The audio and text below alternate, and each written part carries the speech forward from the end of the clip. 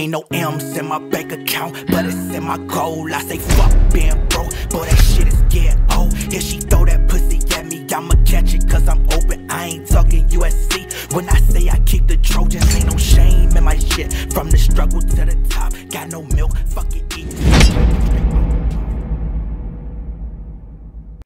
I think Keith Thurman was right. They're clearly trying to build this fight up, and he most likely gonna fight Errol Spence next year. And it really makes sense.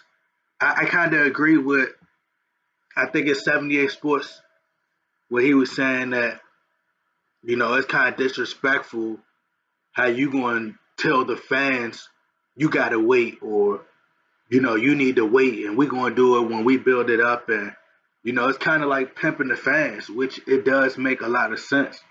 It makes tons of sense, actually. But most likely they're going to build it up.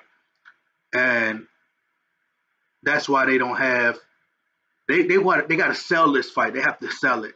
They're probably going to make, Keith Thurman fight Sean Porter next. They're probably not going to let Danny Garcia fight. Then they're going to let, Spence fight his tune up, and then Spence fight again at the end of the year. And then, possibly fight either again next year, or that's when he's going to face Keith Thurman. And what'll happen is they'll make it where this time Keith Thurman will beat these guys convincingly, because he didn't beat them convincingly, like, as you could say, like, you could still, some people still say Sean Porter, won the Keith Thurman fight. You got some people just like, all right, Keith Thurman won. I think that this go around, Keith Thurman will win convincingly. He will win both of those fights convincingly. And then they'll make the Errol Spence fight next year, and, they'll continue. So that's what he's saying as far as, like, building it up, which I don't believe that you're really building it up, because we already know what you're doing. Like, we already see what you're trying to do. Like, Floyd Mayweather was, to me, the last person. Like, you see how they try to build up Triple G, and they try to build up Triple G versus Canelo. They try to maximize their opportunity and take advantage of that as much as they could. But the sales didn't show us nothing, like, by them waiting, the sales didn't show us that by them waiting, it was a great idea to wait. And the same way I feel for Amir Khan and Kell Brook.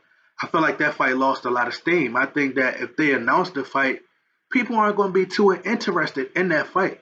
It may be a grudge match, and I'm pretty sure people are going to watch. But I don't think it's going to have that same effect that it had years ago.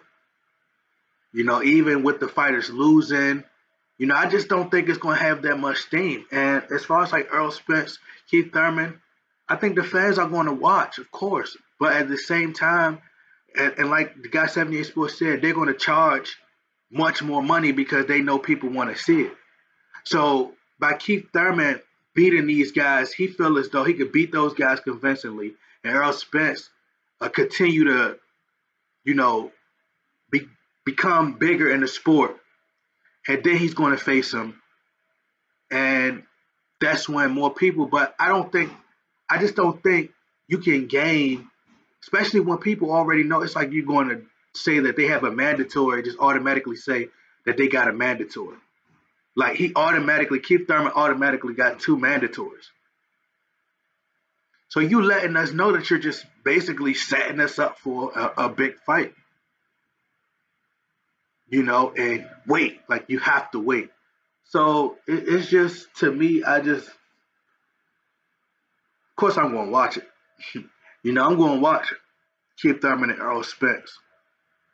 But I don't think, me personally, I mean, maybe they'll sell it, but I just don't see it being bigger next year than it could be this year. Like, I don't think so. Maybe numbers will tell us otherwise, so we just have to wait and see.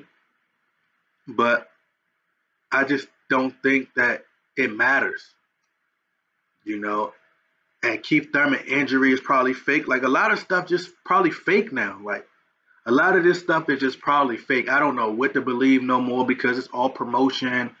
I don't know what to believe no more, man. Like to tell you the truth, I just don't know what's real or what's not. But I think they're gonna make the fight happen. you know, and Al Heyman is probably advising them. I do believe that what Kenny Porter said today, like him saying that they trying to protect Errol Spence. I don't believe that because otherwise he wouldn't have sent them all the way to the UK to fight Kell Brook. Like that's a huge risk, unless they already knew that was planned out. But I don't know. This video's been going a little bit long. I'm trying to start to short my videos up. But y'all let me know what y'all think. Do y'all think they're going to make the fight happen in the middle of 2019 next year? Or do you think, because I think they're going to make that pay-per-view. But y'all let me know what y'all think. Get in that comment box, like, share, subscribe. I'm out.